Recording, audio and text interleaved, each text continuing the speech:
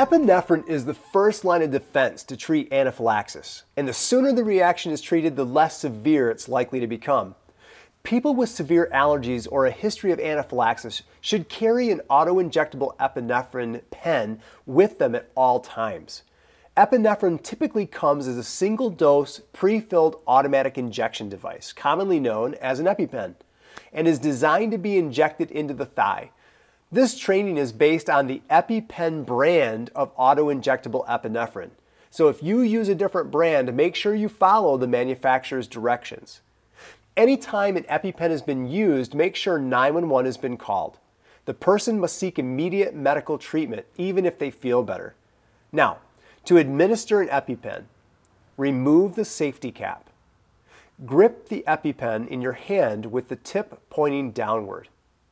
Never put your thumb, fingers, or hand over the tip.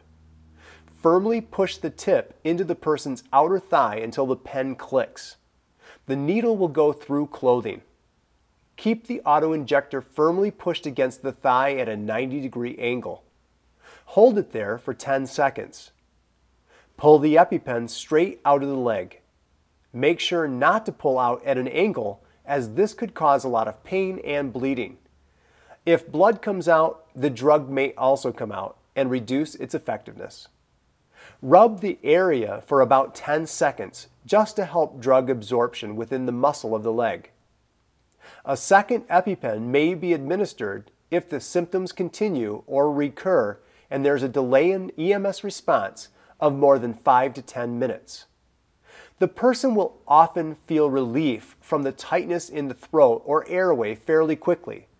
It's often normal for the person to experience side effects from the epinephrine.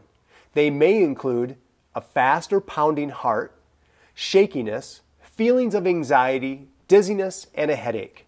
Once an EpiPen has been administered, make note of the time it was used if possible, and be sure it's given to the medical professionals upon their arrival.